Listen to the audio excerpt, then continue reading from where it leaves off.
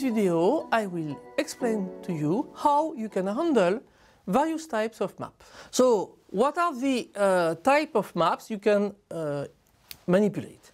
The first type is the map. So, it's a map like you can have. Typically, it's just drawn. Then you have a satellite map. Okay, and then it means that you just have a picture from a satellite, so it's an overview from the sky.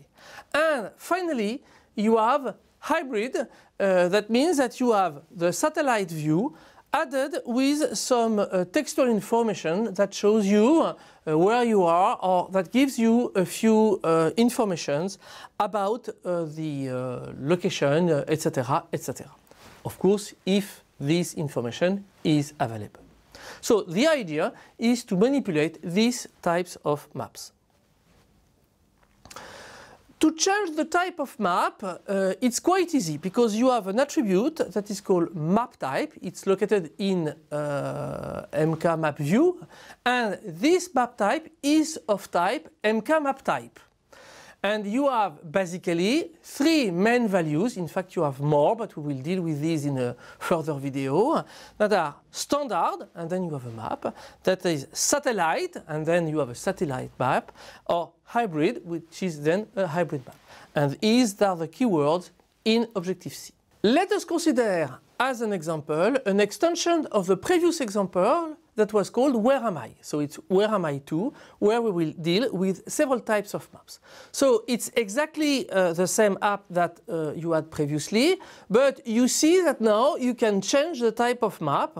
So you can set up a satellite view, you can set up an hybrid view, and apart this, it works exactly the same. Okay, I can still enlarge, so you see where we are recording this video. It's where the pin is in our campus. You can have a look or whatever. You can delete the information, and you can come back to a regular map. Okay, and apart these aspects, all other functions of the previous application still remains, of course. So the source based on the previous version of the example will not change that much. An annotation does not change at all. The view controller does not change at all. But there are some changes on my view. And we will just deal with the changes in my view. So I put in small what does not change. And I let in large characters what change. The first thing you have is the declaration of a map mode, okay, that is UI segmented control you will put on top of the MK map view. And you declare three elements inside this UI segmented control. Then you have to set up this map mode and to insert it in the hierarchy of views. Okay, that's the main changes in terms of local variable declarations and in terms of init function. Then you have associated to this UI segmented control, you have associated this function, and according to the changes performed on the map, you will just change the attribute map type. Okay?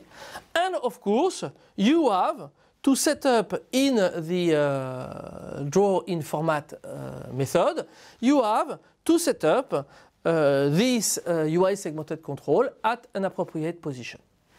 That's all. Okay? No more changes from the previous example. So this enrichment is finally quite limited in terms of effort.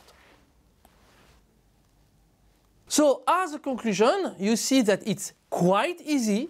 It's especially easy when you compare that to the management of pins in maps, okay?